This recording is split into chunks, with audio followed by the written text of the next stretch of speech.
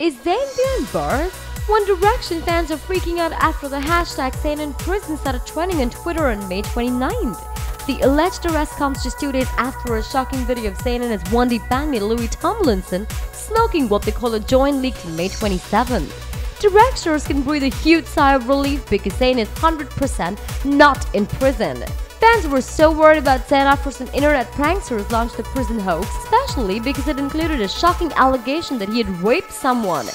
It seems likely that Zayn has fallen victim to this prison hoax because of all the negative attention he and Louis have been getting over the shocking smoking video, which showed the boys in the back of an SUV lighting up and smoking a funny-looking cigarette and making marijuana-related jokes. At one point, Louis even says, "So here we are leaving Peru, joint lit, happy days." Well, we're really shocked about the internet hoax but are happy it's not true. What do y'all think about the shocking internet hoax regarding Zayn? Drop in your comments to let us know. Thumbs up for Zayn Malik in One Direction and don't forget to subscribe to more to the music.